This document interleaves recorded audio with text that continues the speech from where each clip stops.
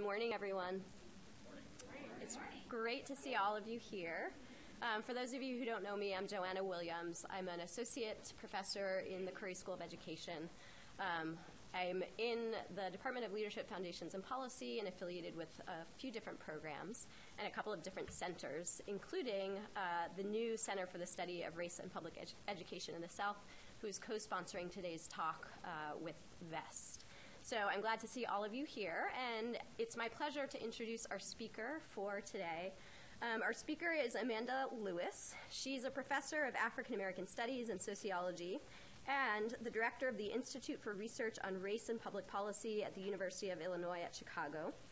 Her research focuses on how race shapes educational opportunities and how our ideas about race get negotiated in everyday life. She is the author of, this is one of her books, Race in the Schoolyard, Negotiating the Color Line in Classrooms and Communities.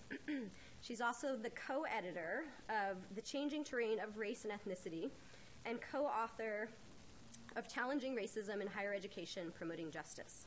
Her latest book, which I also happen to have, and is one of my favorite books, I will say, that I highly recommend, is called Despite the Best Intentions, Why Racial Inequality Persists in Good Schools. Her research has appeared in a number of academic venues, including Sociological Theory, American Educational Research Journal, American Behavioral Scientist, Race and Society, the Du Bois Review, and Anthropology and Education Quarterly. She lectures and consults regularly on issues of educational equity and contemporary forms of racism.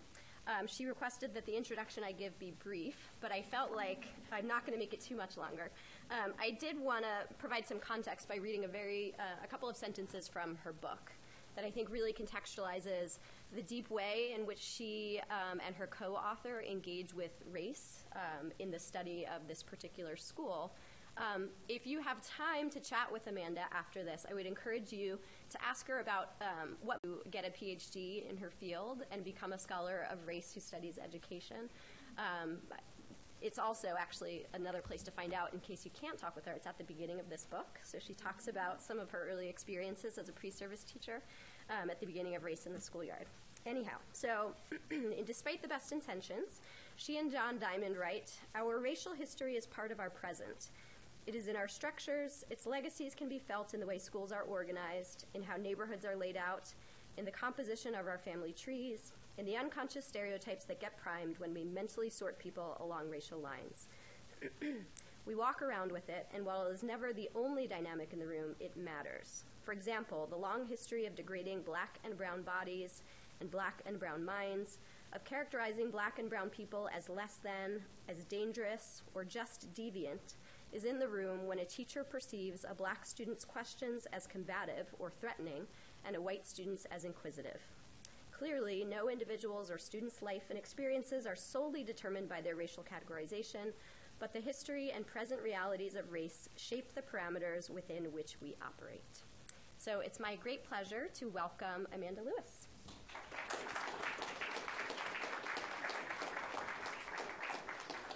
That was lovely. Thank you very much. I'm happy to be here.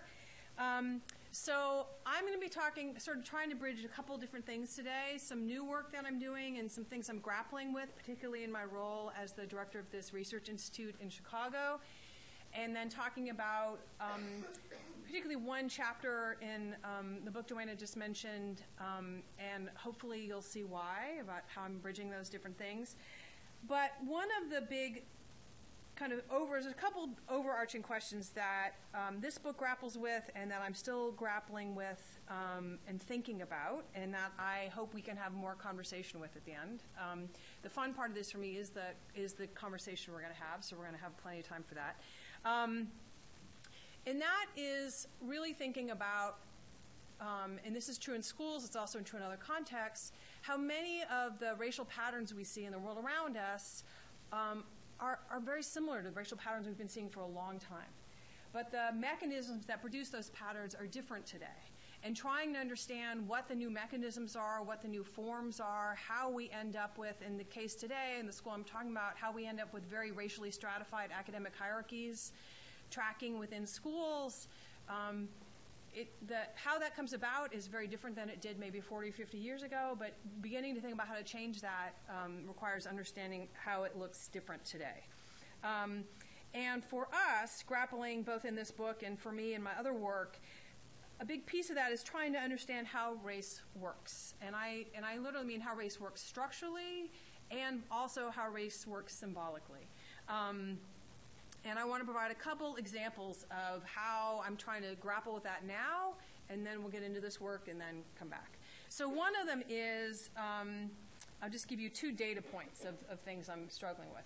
So one of them is looking at kind of the unfolding of kind of neoliberal school policies in a city like Chicago today, where there are, just as an example, we were talking about this a little bit at breakfast today, the city public schools, which are controlled for the most part by the mayor, who appoints the school board, and we could talk about all that. They've opened up 100 new charter schools in the last few years, and at the same time started to shut down a whole number of neighborhood schools, particularly neighborhood schools on the south side of Chicago, which have predominantly black, because they're underutilized. So both opening up new schools and communities and then shutting down neighborhoods, all as part of a kind of general pattern of disinvestment in those communities and trying to challenge the teachers union. There's lots of different things going on in that. But it's also part of a whole movement to try to recruit and retain white families back to the city and back into the public school system.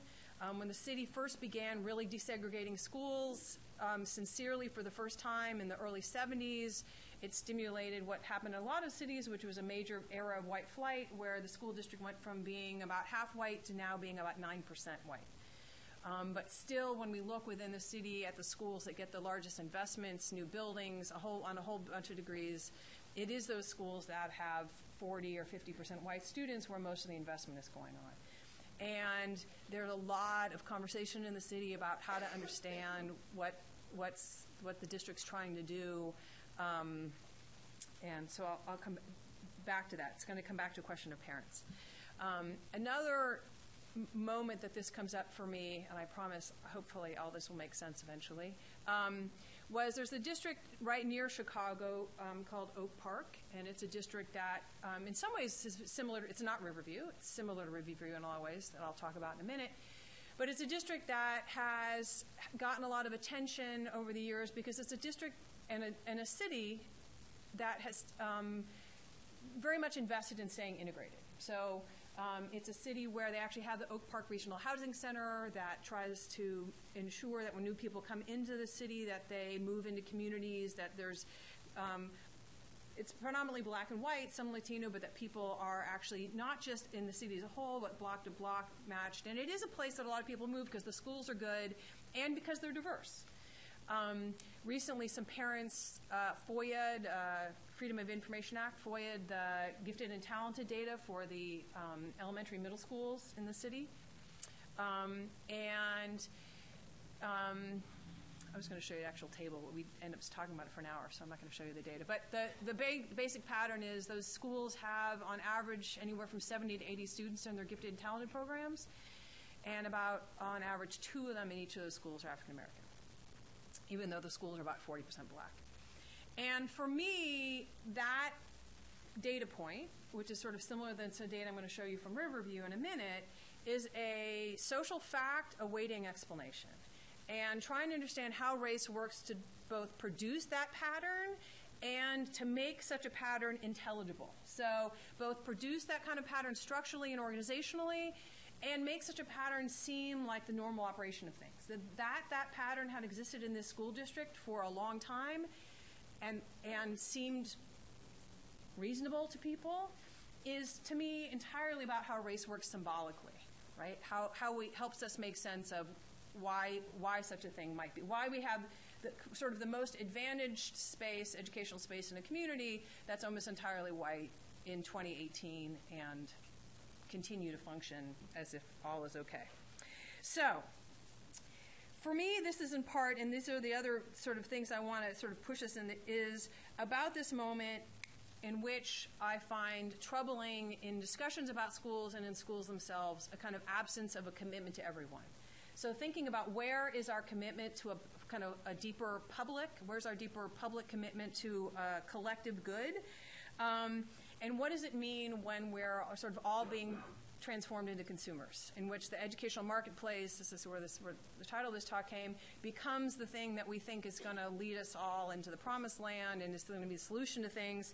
And in particular, what does it mean when parents are put in this role of having to be consumers as parents and are supposed to somehow, I guess the big question is, are parents going to be good partners when we think about questions of educational equity? And you probably already know where I'm going with this, but it's a real question. Okay, so let's talk.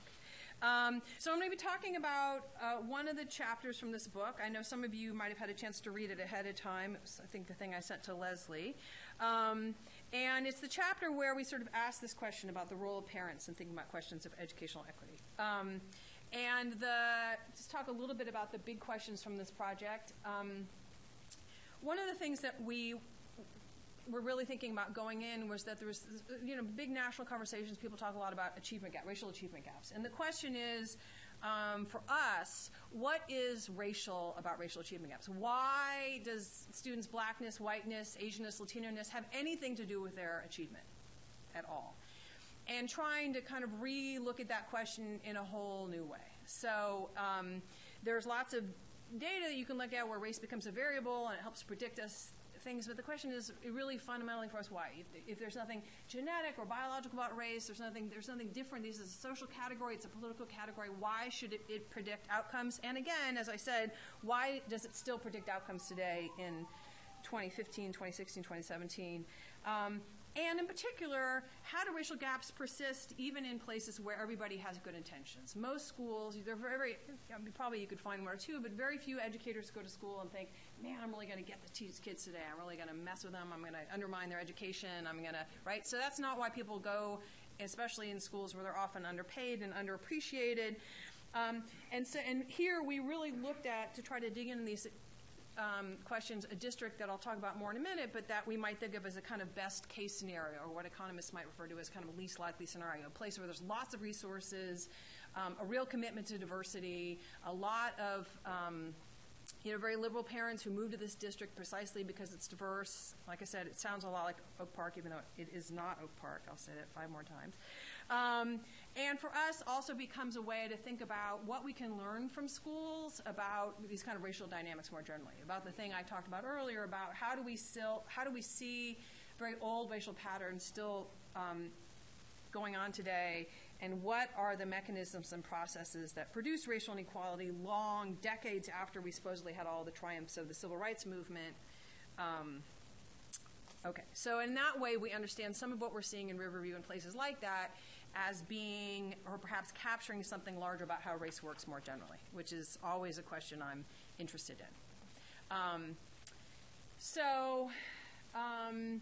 This is just to give you a brief sense about the district. We actually got invited into Riverview by a longtime administrator in the district who was about to retire and who said, look, I'm about to retire. We've been talking about minority student achievement forever. We aren't having much traction. Can you come please and study us and give us an answer?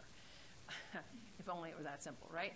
And in fact, when he first invited us in, he said, will you talk to low-achieving black kids? Will you come in and talk to the low-achieving black kids and tell us not exactly what's wrong with them, but what's wrong or why they're not being successful?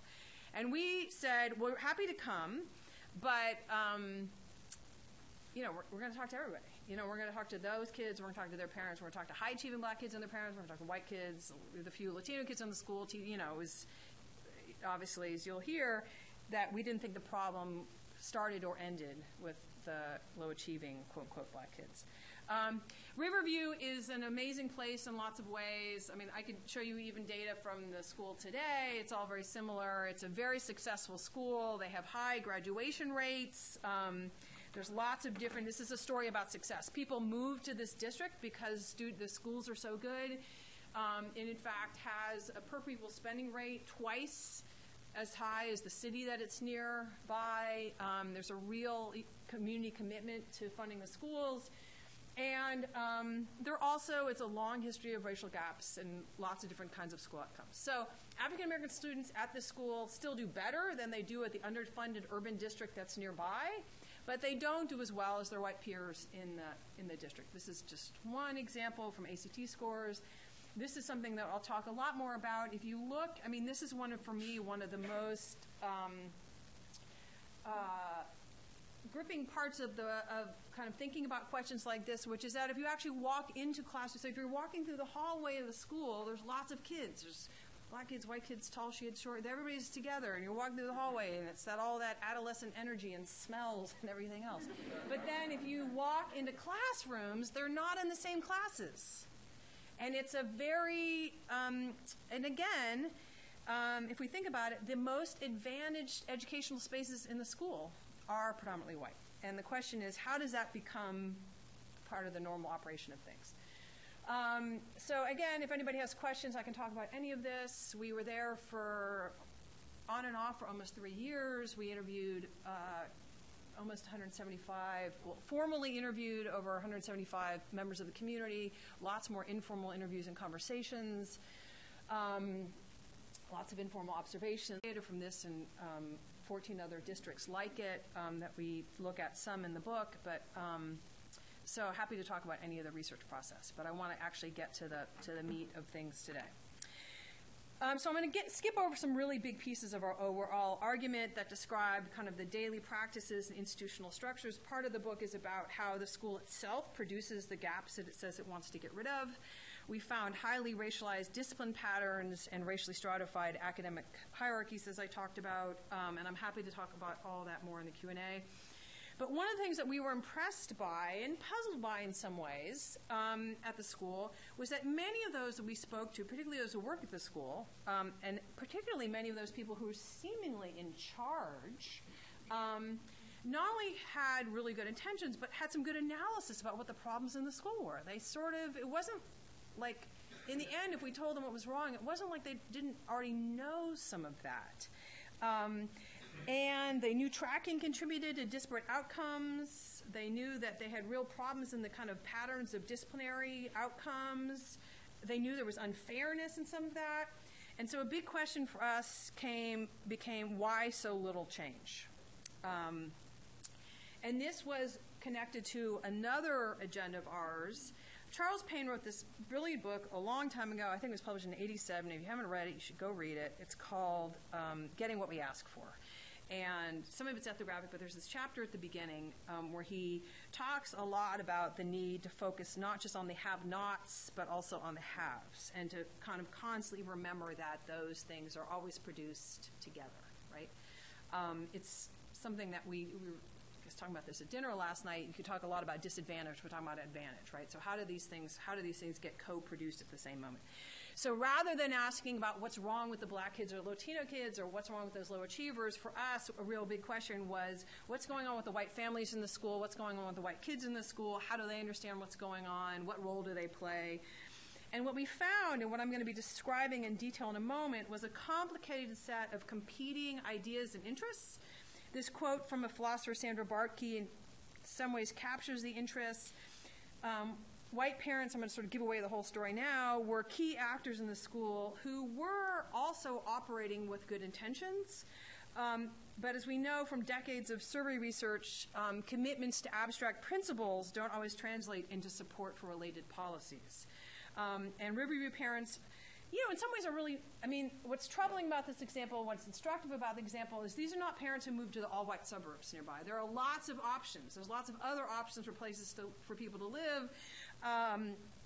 And those aren't these parents. But in the end, we understand them to be racial actors who play a key role in perpetuating a set of structures and practices that benefit their children to the detriment of others.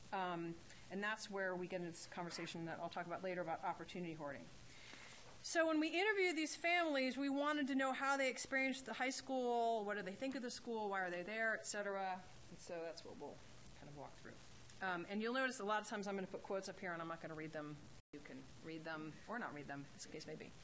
Okay, so this is an example of what we heard consistently. It's very rare that when you interview, like I think in this case, 20, 25 white parents that you're going to hear similar things in all of them. But one of the things we heard consistently from everybody is that they had moved to Riverview for its diversity, and particularly for the diversity of the schools. And this is a great example. They're clearly very good schools, but there are other good schools nearby. So this mother talks about, they almost bought a house in another suburb, but we're like, ugh, we can't do it. She said it's just too white bread, all wealthy, no exposure, everybody's privileged and too entitled. And, they moved to Riverview, they love the diversity in the schools. And this we heard over and over and over again. Okay, so that's fact one. I'm just going to put some things next to each other for a minute. Another thing we heard a lot was many white parents talked about their kids automatically getting tracked into honors and AP classes. It was just kind of how it happened. They got to the school, they got put in those classes, and for them, it made sense. As one of the fathers I talked to said, he said, I'd been in honors, and so it made sense that they would be in honors. And this was true of a lot of interviews. It wasn't always the case, though. There were cases where kids were put in honors for only some of their classes or weren't put in the honors at all. And what we found was for those parents, they worked very hard to get their kids reassigned into honors classes. And they said things like, even though he didn't have the test scores to be in honors, he made it clear to his counselor he didn't want to be in the regular classes. They put him in biology regular. That was the one I fought. Her feeling was that his reading scores were high enough, and I said, I've been here before. There's just a lot of talk about strategic intervention they made with the school to make sure their kids were in honors classes. And there's one exception to this, if anyone wants to talk about it later. I can talk about the one guy who didn't do this and what his explanation was, but this was pretty consistent. Okay, why did they all push their kids into honors? Because they know the honors classes are better. And we heard this over and over and over again. It shouldn't be a surprise to those of us who know anything about the national research on tracking. Part of the reason why tracks are so powerful and why tracking has this negative consequences for stratification is because higher track classes tend to have better teachers. They tend to get more. One of the principals talked about the honors and AP classes is getting bell-to-bell teaching, right? Teaching starts immediately when the bell rings. It goes till the end, till the next bell rings. Whereas he said a lot of the regular classes, there's some social time at the beginning and maybe it ends 3 minutes early, right? So the kind of structure and functioning of the classes is different. And parents know this. It's an excellent high school, especially for kids who are in the honors program. What they say is that the teaching quality is not as good amongst the teachers who don't teach honors. I think that as an honors student, the school certainly is set up to benefit her. I don't really feel like I could talk to what the resources are in other parts. The system works well for kids on top of things, all of those things. And some parents said, I told my kid they could stay at Riverview as long as they were in honors, and otherwise they were going to have to go to private school. Okay. So they know that this is an educationally advantaged space. And the kids even talk about it. So the kids talk about the different kinds of teaching that goes on in different classes. We also found some evidence of what Sean Kelly's called teacher tracking, in which teachers are tracked into different levels based on experience and that sort of thing. So this is clearly an educationally advantaged space in lots of different ways. The other thing that parents knew is that that these were segregated classes to some extent. They regularly talked about that their kids in these classes, I just ran out of space. I could put more quotes up here. Because we wondered, did they know, right? So here are all these parents who want their kids to go to Riverview because it's a diverse school.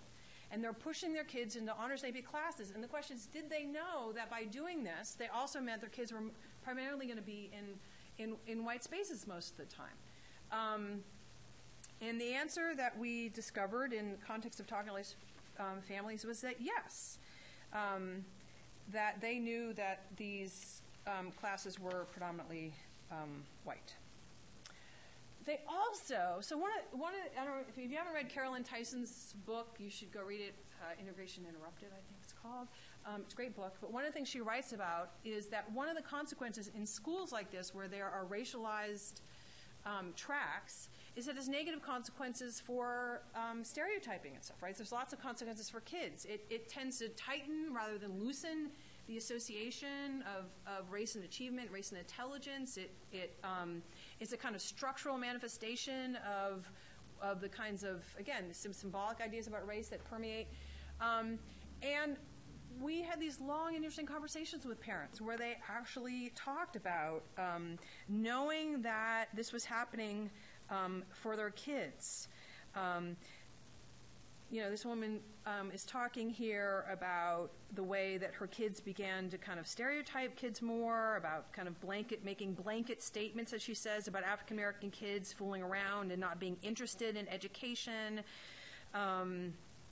And she says, I don't think, I don't know, because of race, if you, she starts to get very inarticulate along here, the way they see it. And we said, do you intervene when they say stuff like that, when they make these kind of blanket statements that she says? And she says, yeah, but, I don't think I'm, making an impression because their experience is different than what I'm telling them, right? Or another parent who says, do they talk about racial dynamics? Yes. They will tell you that they know they have mistakenly walked into a regulars class. It's all black. I'm sorry, Mom, it's all black. Or what do they think about that? They'll say they think it's a shame. They'll also tell you, especially, that they're sorry, but it's hard to take classes with them. It's not because of the color of skin. It's because of their level of ability to perform. They hold you back. The questions are stupid. And she says, I say, well, that's a heavily loaded judgment call. But yes, they're pretty upfront about it, right? So it's sort of even being aware that the very motivation that they had for sending their kids to schools like this are in some ways being undermined by these kinds of structures in the school. And one of the other things that then started to become clear is these stories from personnel about these parents. When we talked to school personnel about racial dynamics at the school, they talked a lot about the role parents play in these kind of course placements. As one of the teachers said, these parents are constantly working the system to get what they want from the school. Mr. Morris, one of the counselors, said trying to do anything about the achievement gap was going to be met with opposition from white parents because, as he put it, folk who are benefiting from the gap really don't want the attention to be put on the gap because they want their kids to have the perfect education. These parents start planning and optimizing for kids in second grade like it's war, preparing for battle. And the personnel narrated sort of exactly what we heard from parents themselves, that addressing these kinds of structural inequalities was going to be hard, in part because of the pressure they felt from middle-class white parents not to change anything about the current system as it was in place because their kids were benefiting from it. And there were lots of different ways that these administrators narrated resisting change. This quote is sort of similar to what we heard from some other teachers that were partly concerned about one of the teachers, in fact, said something like, when I first got here and I looked at the distribution of grades, I thought I must be wrong because there are all these kids in my class that seem okay, but they're not stellar, but they're all getting, trying to understand the distribution of class ranking and even that sort of thing when you actually experience kids was puzzling to them. But anyway, so there's lots of different ways that people narrated white families, or particularly upper middle class and middle class white families, resisting change. So this is something that one of the mothers said. She said, what would I change? There are people who would change the leveling system. I would not. I would probably try to figure out a way to make the boundaries, well, I don't know what I'm trying to say there. I know there are parents who are great proponents of just no leveling. She means no tracking. But I don't want my kids to sit in a class of 30 and have it be a waste of their time. I've been there. I don't know what I would change, to be honest. It's a pretty good institution, but my children are all at the honors level. One of the administrators we spoke to said there had been an effort the year before to just begin talking about how to raise standards for the regular level classes, just kind of increase standards overall. And she said she had to take 150 phone calls within a couple of weeks of trying to do this, of people who were worried that this was going to somehow dumb down their kids' experience or impact, kind of managing people's anxieties around what it would mean. This is another, she says, I think it's an excellent high school, especially for kids in honors and AP classes. With our daughter who's now entering in the fall, after a debate at Water Center, we told her if you can get honors, go, otherwise you're out of review. So there were lots of threats about exiting, various forms of what even the teachers we talked to talked about white flight, threats to leave the district, threats internally. One of the things that the district had tried to do, which was to detract the sophomore social studies classes. They created these multi-level classes. They tried to organize them around the subject area, hoping that they would get students at least all into the same classes, and that students would sign up for whatever class seemed most interesting to them. And he said even when they did that, it led to what he calls, and what other teachers called, white flight into certain classes within this structure, right? Of parents sort of undermining the school's attempt to do anything about this. This is another conversation with a different administrator who says at one point, I attended over 200 meetings with parents of kids to talk about the standards and the fact that we needed common standards and not different standards, and to reassure parents that she calls our high-end kids that this is not dumbing down the curriculum. And this was something that they felt like they constantly had to reassure parents of kids in the high-track classes, was that any change that they tried to make would not impact their kids, which is, of course, ridiculous, right? Any change there, if you're really going to change the structure, it's going to impact everybody, but this was something that they felt like they had to constantly work on. Okay.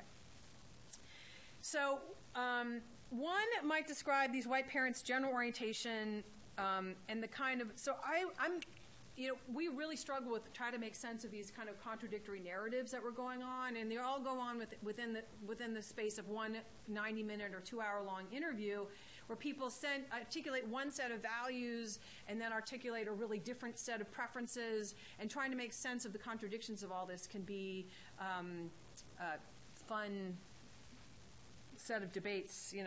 John and I spent too long writing this book, and in some ways one of the things that was actually useful about all that time was really time to kind of sit on and try to make sense of some of these things that didn't seem to make any sense.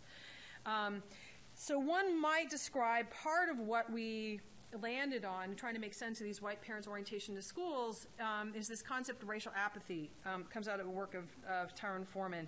And he calls racial apathy a modern form of prejudice. Rather than an active or explicit dislike of racial minorities, it says racial apathy refers to the lack of feeling or indifference towards societal, racial, and ethnic inequality, and a lack of engagement with race-related social issues. At Riverview, racial apathy includes not only a general disengagement from the racial inequalities at the school, but a lack of any sense of responsibility to do anything about them. And it also includes what he refers to as a process of delegitimization, where certain groups are categorized into negative social categories so as to exclude them from being socially acceptable. Meaning in many ways that the Riverview parents we talked to expressed some sympathy about what they perceived to be the hardships that some black families faced. In the most generous reading, they believed those hardships meant that black families had less energy or less time or less resources for their kids' education, and that as a consequence, black children were behind educationally. So this was their explanation for why there weren't more black students in these classes. In their less generous reading, they also believed that these parents and children maybe weren't as invested in schooling in general, or didn't value it quite as much. In either case, they believed that achievement gaps at the school weren't a school problem because they arrived from different family practices, something they believed the schools and themselves could not be expected to be held accountable for.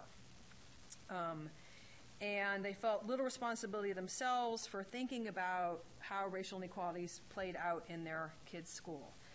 And for them, in fact, the 1 or 2 students that were in every AP class, 1 or 2 black students in every class, were evidence that blacks who wanted to could achieve at high levels. And you can see lots of this in different quotes from these parents about needing to look at the home life. You can't look at the school to do everything. A lot of African Americans, perhaps due to economic, there's a lot of talk about maybe economic factors. The thing about Riverview, though, is it has an actually pretty large middle-class black population. There's certainly a large, stable, working-class population in the district, but not high poverty rates at all, by any means. And so while a few white parents suggested that teachers' expectations might play a role in students' achievement levels, there were no structural or institutional explanations that they provided. There was an implicit and sometimes explicit contrast drawn between students and families at the bottom and those at the top. And they talked a lot about moral, cultural, and socioeconomic boundaries in trying to avoid often using any kinds of racial language in explaining these things. By not using racial language but employing arguments that attach sort of cultural meanings to race and class categories, people continue to justify racial privilege and reinforce racial stratification and justify their own privileged positions while simultaneously accounting for what they perceive to be the failings of others. And actually lots of folks doing research on middle-class kids have talked about this as an important skill that kids learn to cultivate over time, learning to explain their own success.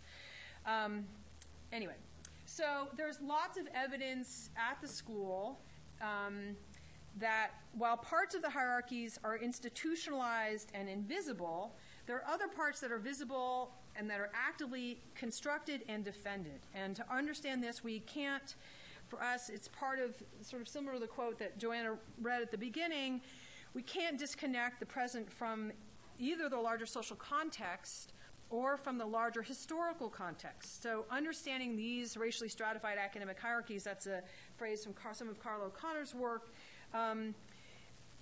forces us to think differently about what we're seeing, understanding that there has never been a moment at Riverview when these hierarchies weren't, when these tracks weren't racialized, right? There was never a point at which everything was equal and then it sort of became less equal, right? This is a common thread throughout the history of this school, this history of this long-term desegregated school, but understanding how we make sense of it today.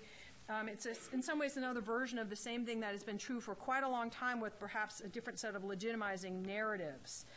And part of that historical thread we zero in on here is the role that white actors play and have always played in reproducing their own racial advantage. So we might have thought differently about what it meant to go to, if we talked about the 1930s, we might talk about white schools as having far more resources and understand what was going on there in Virginia or Georgia or any place, right, of thinking about of these de jure fact segregated schools. But in many ways, in cities like Riverview and cities like Chicago today, white educational experiences remain different, and the question is, why is that the case? And there's a variety of mechanisms starting early in their lives that put many white folks on average on different educational trajectories, reflecting neither inherent talent nor cultural values. The skills gaps that can result are often represented as being an outcome of collective deficiencies rather than differential opportunities. As philosopher Elizabeth Anderson puts it, ideologies of inherent group difference misrepresent the effects of group inequality as its cause. So the resulting segregation at schools like Riverview have multiple other consequences. Not only are higher track classes better, thus increasing already existing skills gaps, but the consequences for intergroup relations and perceptions are not good, as we already know. We know a lot from work on race relations that bringing racial groups together can reduce prejudice when those groups have equal status, but when they don't, such contact does quite the opposite. While clearly not a monolith, white parents are racial actors whose actions work cumulatively to protect the advantages their kids receive from the way the school is currently organized. Their behavior may only barely be obviously or explicitly racial in any way that we might have thought about in terms of historically aggressive opposition to busing and that sort of thing. But whites are still participating in the racial hierarchy and working to ensure their children's privileged status within it. And this is what gets us to thinking about that behavior as a kind of opportunity hoarding. And here we're building on work by Pamela Walters, Nancy T. Tommaso, and others who are sort of talking about what it means to advocate for one's own group, to do organized, deliberate activity that may not have anything to do with trying to hold anybody else back, but that has to do with pushing for one's own. So now it's done more subtly and perhaps in seeming less organized fashion, but white families in Review, they weren't getting together and organizing to keep students of color out of honors, but really they don't have to. The historical pattern persists with different mechanisms. White middle-class parents are not just advocating for their own children, but they're also advocating for the maintenance of structures of inequality that their kids are benefiting from. This resembles a lot of what Pamela Walters found in her study of white responses to broad school policy movements. She shows that whites basically worked to delay, dilute, or stop policies that they perceived would undermine their competitive edge. just drawing a parallel to the gifted thing I mentioned earlier, when the superintendent at Oak Park said, okay, we've got this problem around gifted, we need to rethink perhaps how we do this, and I'll tell you later on how they actually place students into gifted. It's kind of remarkable. But she has these monthly coffees that usually she would get maybe 4 or 5 parents from. She had 100 parents showing up every time. You can't, no, you better not be changing gifted. This is important. Our kids are special. They need all this special stuff. Okay, I'm going to try to wrap up here, and so we'll have plenty of time for conversation. I promised I would take only 40 minutes. I'm going over that a little bit, but I am concluding here. Okay, so one of the things that I want to talk about is this summary here. So white parents in their various roles as advocates for their children or activists in the community or on school boards are in many ways just protecting the system as it is. We aren't arguing that racial antipathy or racism in any kind of narrow definition, they're not trying to operate, they're not operating with any active dislike of black people. They like black people. They want to be near black people, right? But we, as I said, argue with a certain kind of racial apathy. They certainly are comfortable with a certain level of inequality in their kids' schools and in their own daily operating. Collectively, their efforts to help maintain a status quo that benefits their kids more than others, we think deserves some attention, and theoretically and practically. So as I said, on the surface, white middle-class parents seem nonsensical. How could they want diverse schools but not really care if their kids don't actually have diverse friendship networks? How could these liberal parents who choose to live in this community, in part because of the high-quality segregated schools, be so untroubled by the structures that reproduce segregation?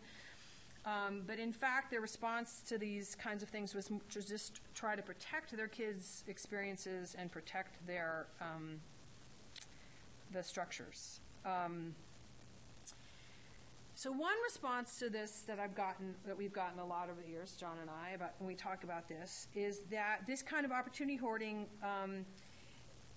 it's not fair to criticize these parents for doing these kinds of things, because essentially what we're doing is criticizing parents for loving their children deeply and for advocating for them strongly, right? It's only natural for parents to love their kids and to want the best for them. Okay?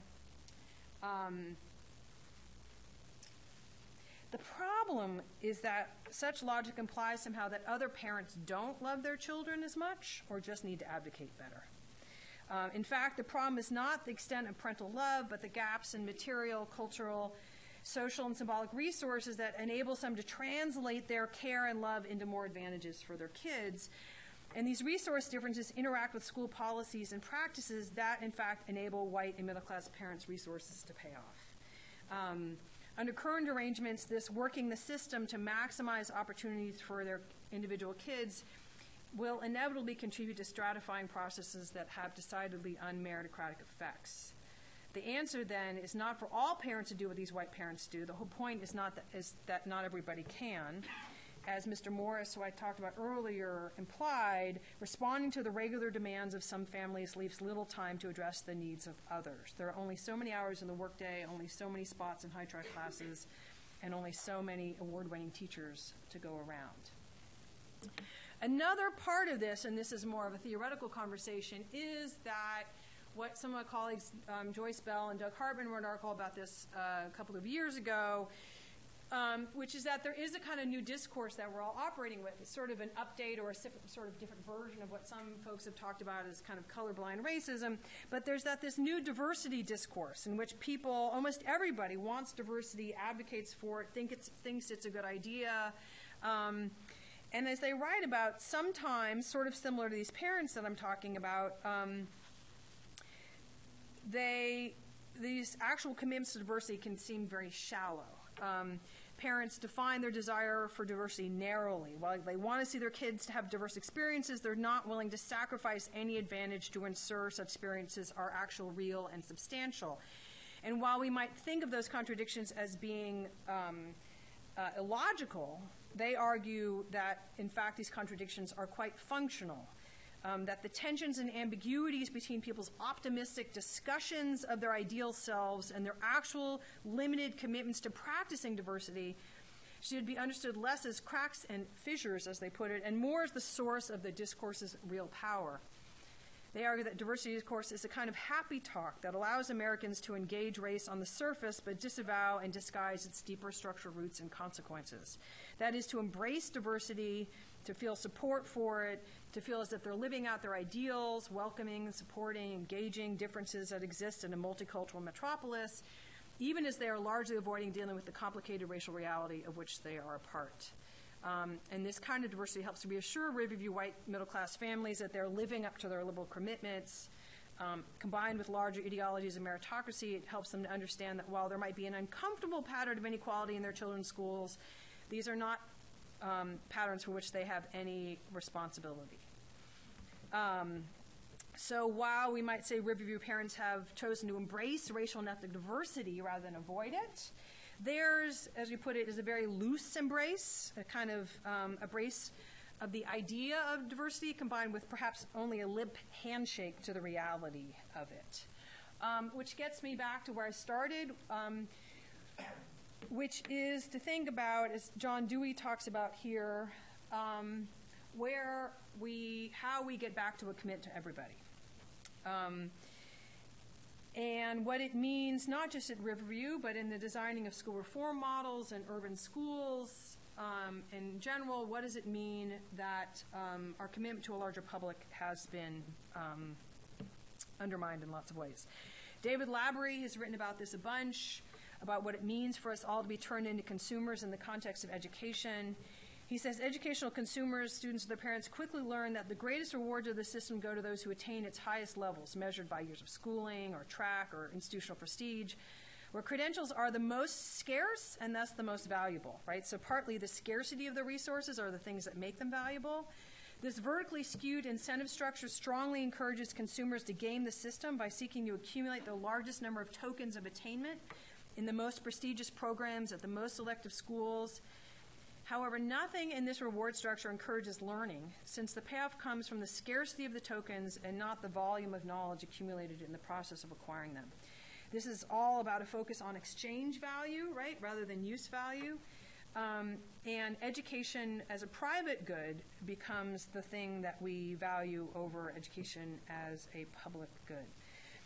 And there's, as I said, lots of evidence of how this manifests itself.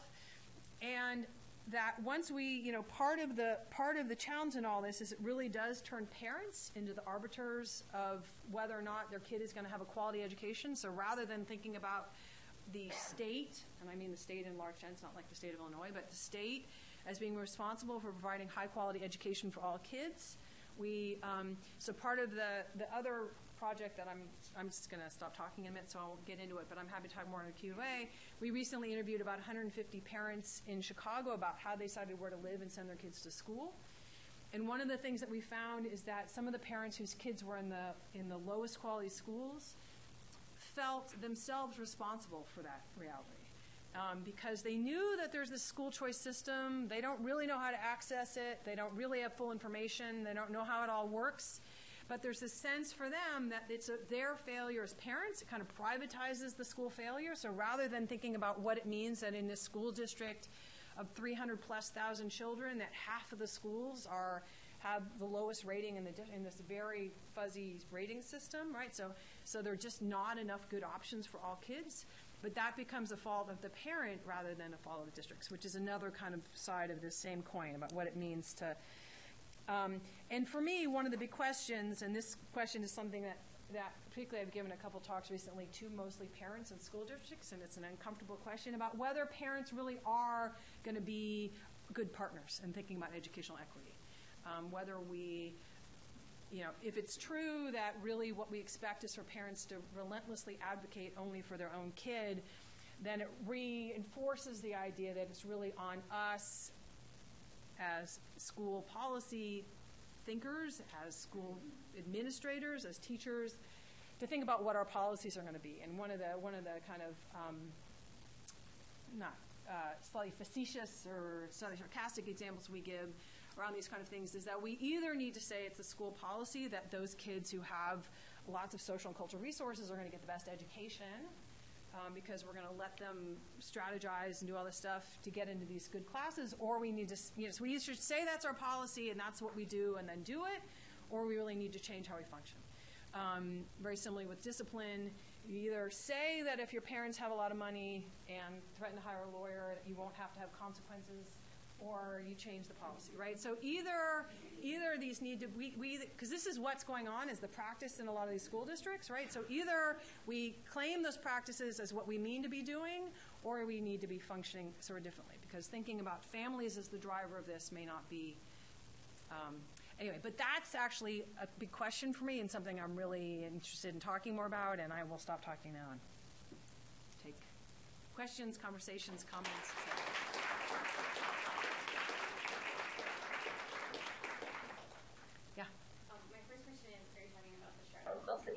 I have to tell you, one of the greatest reassurances for us, and it's something that helps because people often are trying to figure out what Riverview is.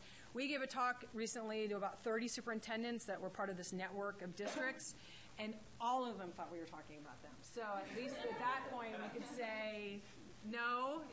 And I will tell you as an asterisk, Riverview has made a lot of changes. We gave them all this data and information, and they have actually, I could get into the nuances of it and the details, but then you'd be able to figure out what district it is pretty easily.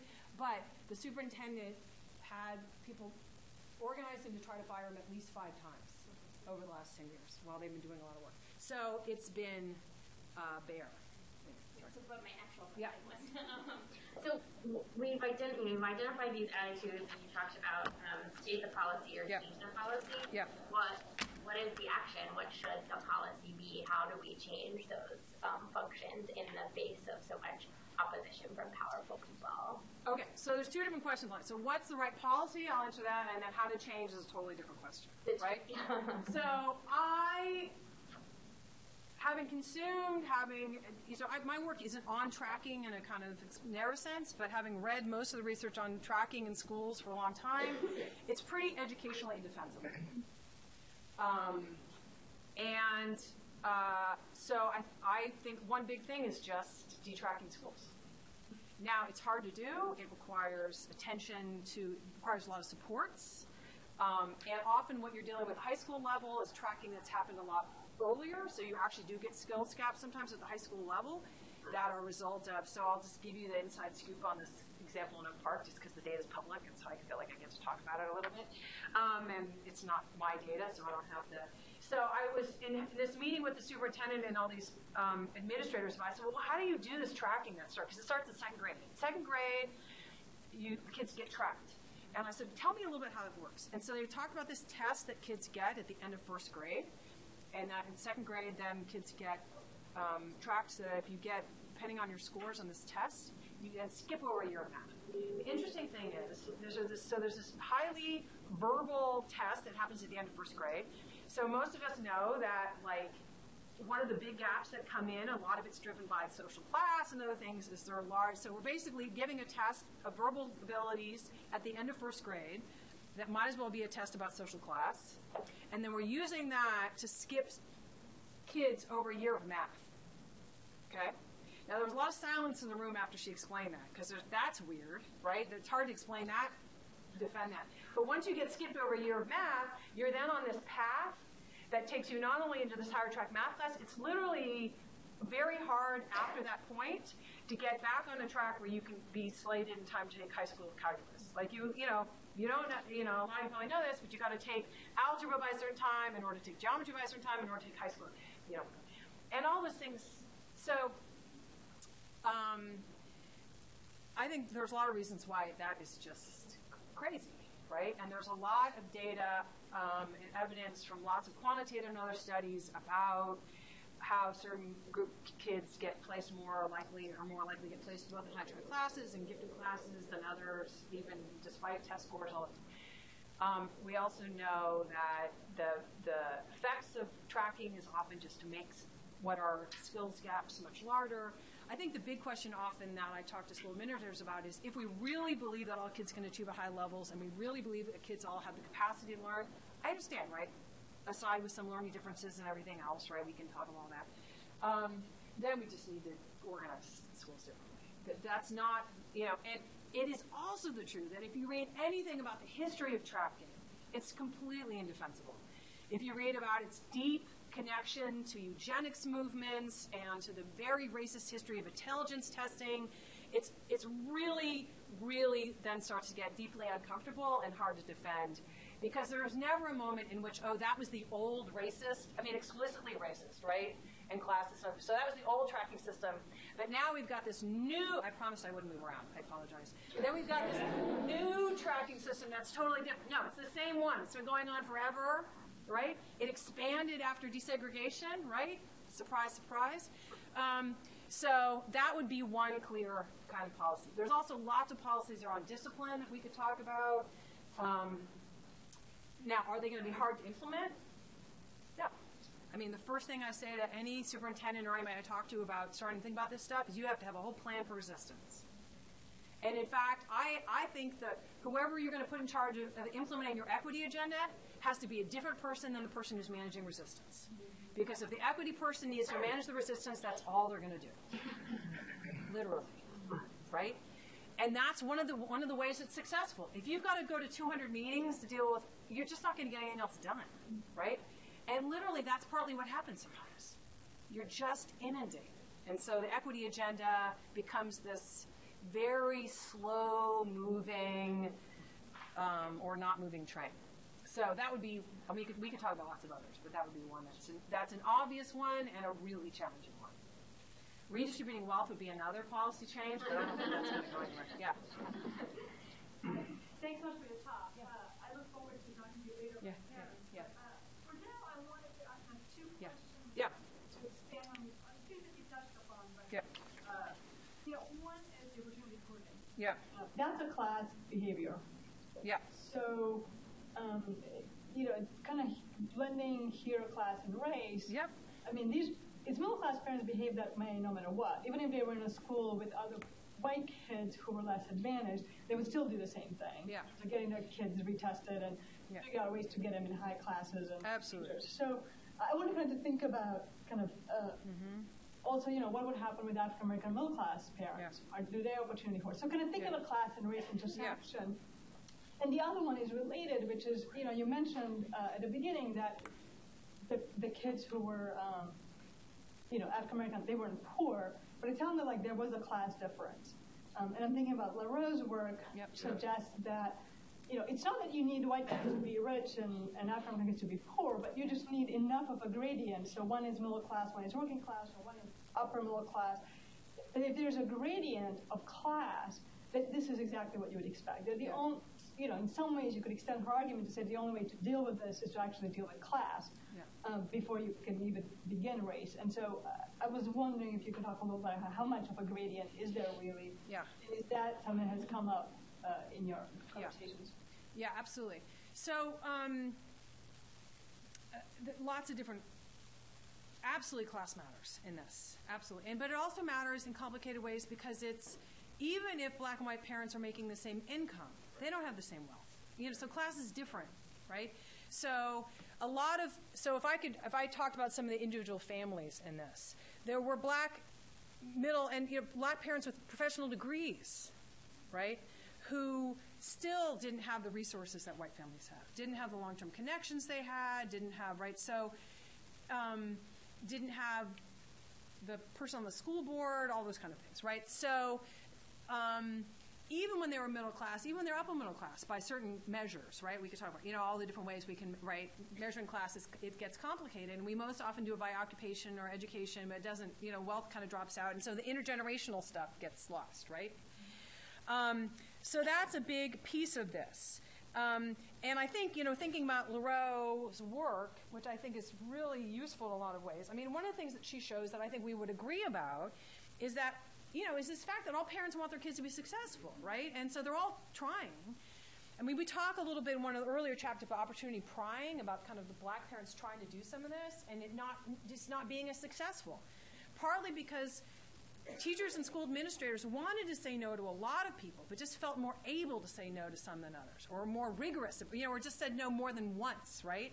And so listening to how parents talked about whether they're, I think actually Annette Leroux and Aaron Horvath wrote a piece about this years ago, right? About like even trying to leverage or get involved, it gets responded to differently, right? I think the other challenge, and I feel this all the time as a highly educated, by any measure, probably upper middle class, white lady. I'm a white lady, but I have a black child, and watching her go to school and navigating with parents. The thing I'm constantly confronting when watching her navigate with teachers, and this is something that you hear from parents all the time, is all of the ways in which my class is not protected for her, right? So, I go in, I'll just give you one example. This is in first grade. I go in, and the teacher says, we're talking about math, and the teacher says, she's doing okay, and we start looking at all the evaluations, and they're all 100% right. My kid's not doing this, I'm not saying that, but all the things, she's like, and we're like, well, what is she missing here? And then she was like, oh, no, she's doing pretty well. She's keeping up with the fast kids. I'm like, who are these fast kids? And if she's running right next to them, how come she's not fast? It was so there's this constant, and that's just one of many, there's this constant process of just feeling like, gosh darn, sorry, I was going to curse, but I'm not going to, you know what I mean?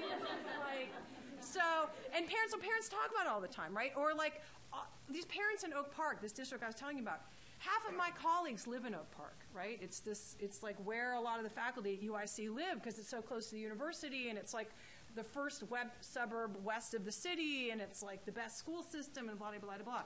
And I have a colleague who's a math professor, who's a math education professor, right? And his kid did not get tracked into this, you know what I mean? And he's just okay, what do you got to do? You know what I mean? So I think there's clearly an interaction there, right? So it's absolutely the case that middle-class black parents are trying to do some of this stuff. They're just not doing it as successfully, right? So I'm not saying and what I started to say about Leroux's work is I always think of her as having this one thing about constrained cultivation, right? So black middle-class parents might be doing concerted cultivation, but even in her book, if you read the stories of those families doing it, they're constantly facing barriers that other people. And I think we also need to acknowledge that more explicitly, because then it helps us understand how black middle-class parents and families are, so of course class matters. And that's part of the reason why we study Riverviews, because it's a place, normally when we think about achievement gaps, it's you're dealing with the very stark patterns and resource differences that congeal among communities and that have all kinds of implications. And Riverview is not a perfect example because there isn't, but I think that's those ways in which those things are interacting all the time. Yeah. What else? Thoughts, reactions? Yes. I find this to be heavy, and I'm thinking about the solutions for this. Yeah. And I'm struck by nowhere in the stuff that families get from schools is a message about the value of, the mental health value of being with kids who are different than you, say in high school. That's not part of the conversation at schools. I'm curious, have you ever seen schools working on these kind of problems who are conveying to white families the value of intergroup contact? That is a really good question and a really interesting piece of this about whether schools are doing that, whether they might use that as a leverage point. Not necessarily. Part of what you get when you talk to people about diversity and the benefits of diversity is you do get people making a kind of human capital argument, right? It's going to be good for your kid. They're going to think better. It's a globe. We live in a global world, and they need to know how to navigate certain contexts. But I haven't seen people necessarily be explicit about the idea that, if you're in this diverse school, but your kids aren't actually having contact, then it might actually have actually getting into the research, right? So actually getting into what we know. If Tom Pettigrew were a better speaker, he should go out and give 1 million talks about this, right? He's done all the meta study, about intergroup contact. He's an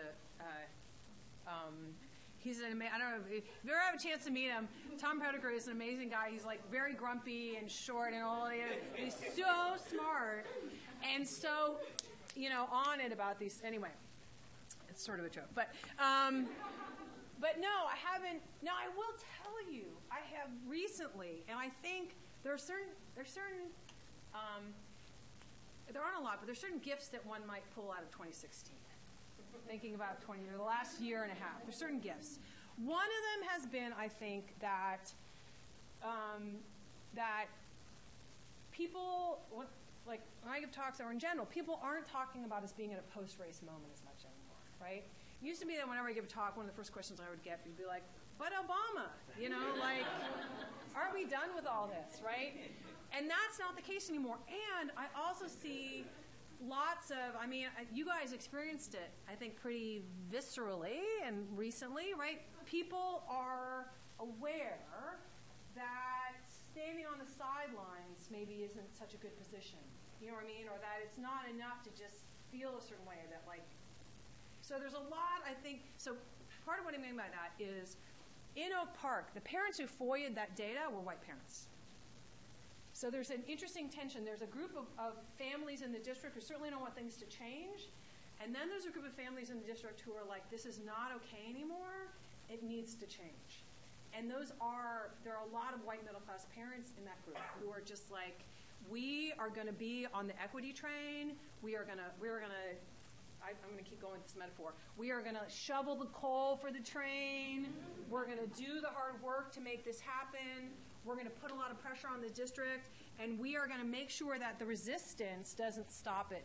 So I think there's been interesting and new energy from communities, I think, that I hadn't seen as much in before, and partly because of the kind of larger moment, racial, political moment that we're in. So if there's a kind of hopeful part of this message, or a hope, I don't think it has to always be this. I think people are beginning to think about what does it mean to have a kind of commitment that's bigger than within my household. I don't know that that's like going to bowl things over anytime soon, but to me at least, it's a kind of hopeful set of signs. Yeah, just to follow up on what you said, I'm wondering if you're ever interested in doing any research with those families that are actively advocating. Because I'm teaching a class on structural determinants of inequality, and one of the things that we've been talking about a lot in that class is whether the possibility for learning about how to undo a lot of this damage is from what sometimes seem like more like an anomaly, right? From these instances where somebody is being an advocate, or is especially a white middle-class family. If that's something we want to generalize to other white middle-class families, and you show us a lot of white middle-class families who are not doing that. Yeah. Right? So I guess I'm just interested in what you think about possibilities to learn from that, and then also if you just know of any examples. I feel like several years ago, and it might have been in Atlanta or somewhere in Georgia, a researcher, this was when I was at the University of Michigan, talked to us about a superintendent who just got rid of trafficking. Yeah. Just abolished it. And there was but just made a unilateral decision and then dealt with the follow-up and said, there's no way that this is going to be a policy that we are going to be able to modify in any kind of way and not continue to reproduce these disparities, right? And so he just eliminated it. And I'm just curious about kind of thinking about those as possibilities for learning, what this could look like and how to maybe then, have more broad spread kind of change. Yeah. I'm not sure. Most often when people talk about detracting, they're referencing Carol Burris's work, who both detracked a district and then wrote about it a lot. And she's got some great articles about kind of thinking about how to do that and about how to make change happen and that sort of thing. And so, yes, I think absolutely. I wish I could. I wish I had the time. I wish, I keep pointing students. I think there's some great dissertations to be written about that work going on. One of my students is studying his dissertation. One of the kind of moments in Chicago that's sort of different than other things that are going on. I think we were talking about this a little bit last night. There's a school that is in the kind of wealthiest neighborhood in the city, right by the Gold Coast, and it's one of the most it's one of the best, it's the best probably neighborhood school. So one of the things Chicago has is this structure where they've created all these select enrollment schools or gifted schools where you test into them and you go to a separate school, which has got its own, we could talk about that. But this school, Ogden, is a very, people move to the neighborhood, or send their, anyway, so it's been over-enrolled forever, and they've been talking about building a new building, and they started talking about raising money to build a new building, because these are people who aren't going to wait for the district to build one for them. They'll just raise the money themselves. And then the principal of the school is a very, very smart, very progressive guy. Started meeting with the principal of a school that's less than a mile away in what used to sort of the shadow of what used to be Cabrini Green, one of the largest public housing structures in the city. And it's a school that accommodates up to 1,200 students, but has 200 students in it currently. It didn't get closed because there was a moratorium on school closing after the last round was so controversial. But it's a school that's probably not long for this district, right? And they said, let's merge schools. You have a building that's under-enrolled. I've got a building that's over-enrolled. We're less than a mile from each other. Let's just, we'll be K through 3, you'll be 4 through 6 or whatever, right? Well, you can imagine, it's very controversial, and so lots of furor on the part of people at Ogden about what it meant. So Ogden is a school. So the district itself is 85% Black and Latino and about 89% low income, right? And Ogden is 40-some% white, and in a district that's about 6% Asian, about 20% Asian, and then Black and Latino, and the poverty level is like 30%. So it's like a very different school than a lot of the district. Although ironically, like one of the most diverse schools in the city. And Jenner is 99% Black and 99% low income. But there's only 200 students. 200 students out of 1,200 students.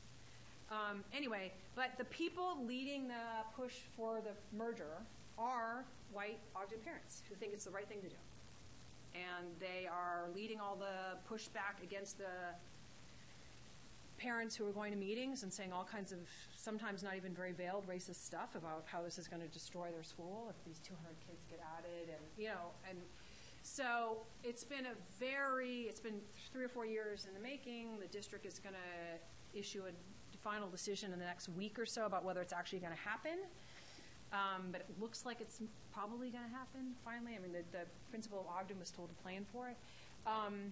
But he is studying it and partly studying it for that very reason. I mean, what can we learn from this case about why these parents said, look, this is just the right thing to do and we should just make it happen? And you can make lots of arguments about it being kind of low stakes in some ways. I mean, it's a really troubling that even this is so hard to make happen. And honestly, if I were anybody if I was going to tell any group of parents to be worried in this whole situation, it would be the Jenner parents. I think it's hard to know how well they'll be served in this newly merged school. But yeah, so I think there's lots to be learned, and I think it's really important to understand what motivates. And I think there are people who kind of have studied white anti-racist activism. I mean, it's part of the work like Mark Warren's work, other people who've. Jane Addams actually wrote about this a long time ago. But what are the kind of both cognitive and affective things that really seem to move people to act in ways that are, at least on the surface, seeming against their interests? Right? The other thing about the detracking thing, one of the things that's just struck me recently dealing with a lot of school leaders is just like, I don't want to say this in a really, well, okay, I'll just say it and then I can backtrack from it, is courage, the need for more courage. So I think people often know what the right thing to do is. I'm not saying it's not easy, though. I mean, people do lose their jobs, right? You will get fired. I mean, the district, like if you push too hard and push too fast and do it without the right support, you will lose your job. The upside is superintendents are in high demand. It's not a very appealing job, and there's lots of, you may have to move, whatever. I'm being facetious. But it's high risk. It is high risk work. But it is hard sometimes to talk to people who are running schools and running districts where thousands of children, right, little kids, are coming every day. And I know I'm running a district that is doing harm to some of them or not serving them. I mean, it's just hard sometimes to listen to people, adults. We as adults fail kids way too often. And so that's hard to listen to sometimes. But I am empathetic. I mean, I have a job that would be hard for them to get rid of me, so I can say whatever I want, right? But, yeah. So I really like the question question that they're asking is like, are parents going to be good allies in this fight for integration and dismantling the system of kind of hoarding opportunity? Yeah.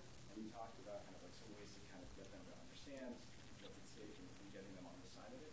And then you also talked about how we school leaders who, in some circumstances, are on board with the idea that they need the courage or need the kind of support and protection to do so.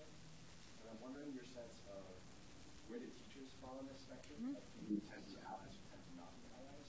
And I think like the naive narratives of like, we see a lot of sorting of our teachers according to class and race and ability. And so like, you have the kind of like always the narrative regarding teachers who teach AP classes for their entire career. Right? And at least in the school that I worked at, there was like a lot of, the principal wanted to detrack the school, but every single teacher in the school wanted to keep tracking. Partially out of like a, the narrative of like how hard is it to teach an untracked classroom? Yeah. Similar to what you were talking about before, like how hard is it to kind of completely overhaul the disciplinary system of like sending kids to the principal's office? Yeah. It was problematic. Yeah. So I guess, what is your sense of the landscape for teachers and how they seem to be moving on this new now? Yeah, it's a really great question. And I don't think there's a singular answer to that. I think it's sort of exactly what you were saying. I mean, which is that sometimes teachers are sources of resistance. So in the example about Oak Park where I told you before, the superintendent didn't make a public statement about gifted. What she did is say to a group of teachers who are the gifted teachers, we are going to have to rethink how we do this. Those teachers went immediately and told all their parents, hey, get your little ears up. Something's about to happen. And that's how the parents found out about it and started showing up saying, don't do this, don't do this, don't do this. So it is absolutely the case that there are hierarchies for teachers, right? I think, so one of the things for Carol Burris and other people who've written about or talked about detracking is that it does require a certain amount of getting teachers on board. And hopefully starting with support of key teachers and then doing a lot of work. And so when I talked about Riverview and some of the work that they've done with detracking, he talked a lot about really, really, really, really, really working with teachers a lot to get them to understand that they were going to get the supports they need to do this well. And one of the things that they found is that eventually that teachers were really surprised that it wasn't harder, that in fact conversations in their class were better. I mean, all the things that we say are true and that people don't believe, right? That their conversations in class were better, that these kids that they worried were going to be disruptive, once they actually got into a context where the teaching was more engaging and more interesting, so once it was less, surprise, surprise. I don't know how many of you have sat in an earth science class recently. There's some boring. I mean, earth science should be so interesting. I'm just giving that example. I'm sure there's some wonderful earth science teachers. But a lot of what happens in high school classes is tedious and boring. So once kids got into classes where they were actually, like in history classes, using primary sources or they were super engaged, right? And so, but I think you're absolutely right. I think in general, people are nervous about change. I think sometimes unions can either be advocates, like the CTU has been an amazing kind of source in the city because one of the things that they've been successful at, they've had a much more radical agenda than teachers' unions typically have, and they've partly done it by having a wide lens. But there's a lot of tension within that maybe isn't always clear publicly because there are a lot of teachers who are just like, I don't want any of this stuff. All this stuff is just,